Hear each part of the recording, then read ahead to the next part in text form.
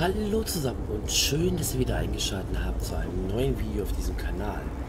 Diesmal wieder mit dem Luxusausstatter und wir schauen mal, was er diese Woche hat. Ein solider Radfreihaus. Meine seltenen und makellosen Haushaltsgüter werden euren Schuppen in einen Palast verwandeln.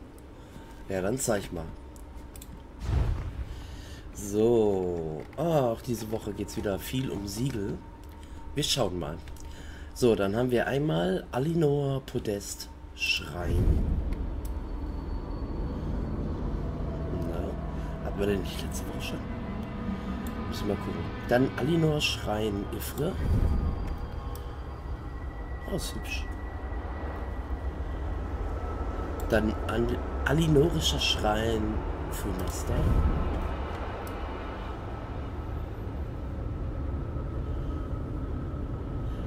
Dann altmeerische Feuerschale, Kaltflammenschale.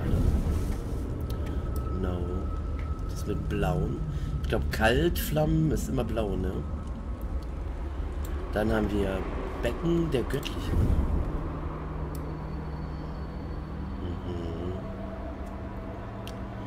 Dann haben wir Feuerschale, Drachenkopf mit Kaltflammen.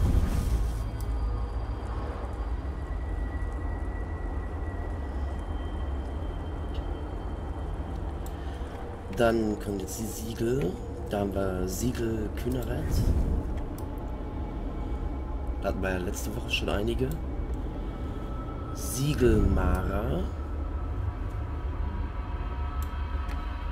Siegel Stendal.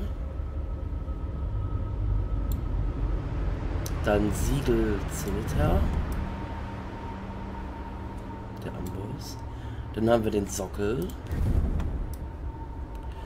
Ne, den hatten wir letzte Woche auch schon. Dann Sistren Feuerschale Kaltflamme. Auch wieder so riesig, ne? Und Totenländer Feuerschale.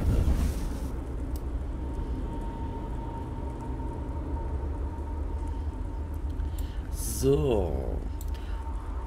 Das sind die Sachen, die der Luxusausstatter diese Woche hat. Wie gesagt, sehr viele Siegelständer. Den Ständer gab es ja letzte Woche auch schon. Ich hoffe, ihr habt was Schönes gefunden. Könnt mir ja gerne reinschreiben, was ihr geholt habt und wofür, für welches Haus. Ich wünsche euch eine schöne Woche. Und ja, wir sehen uns hoffentlich nächste Woche wieder. Also bis dahin. Tschüss.